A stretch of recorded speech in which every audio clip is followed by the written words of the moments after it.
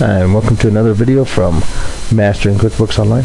Today we're going to go over entering sales receipts and how to do different payment methods with sales receipts. So we'll start out with a couple different ways we can get to sales receipts. First one, again, we're on our home page. First place you go to obviously is in the graphic. You use sales receipts, or underneath the customer drop down or client drop down menu, we'll go to enter sales receipt.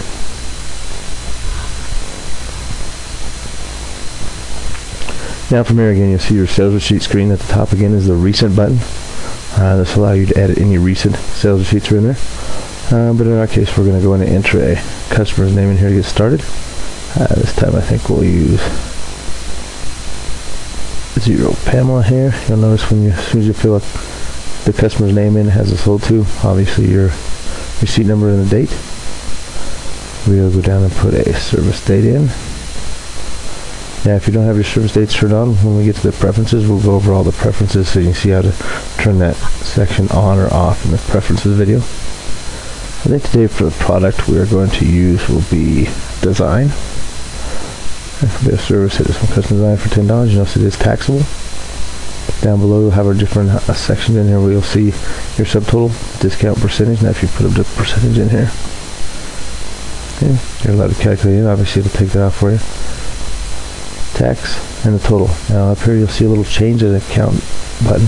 These accounts, which are for your discount and your tax accounts, which you can change in here to allow you to apply the discount and the tax will go to those different accounts in the chart of accounts. Alrighty, now the difference between a sales receipt and the invoices, down here you'll see notice on the sales receipt we do have the payment information included on this one screen.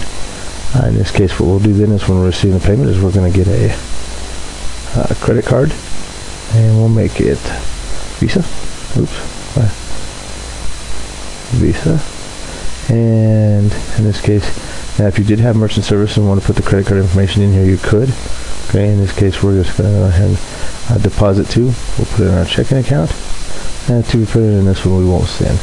Now one thing I want to go over right here, we want to check on previewing this sales receipt.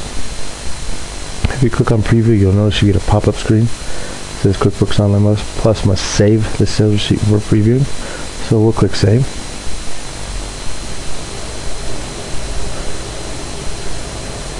Notice now it saves the sales receipt, and it will give us a little pop-up window here.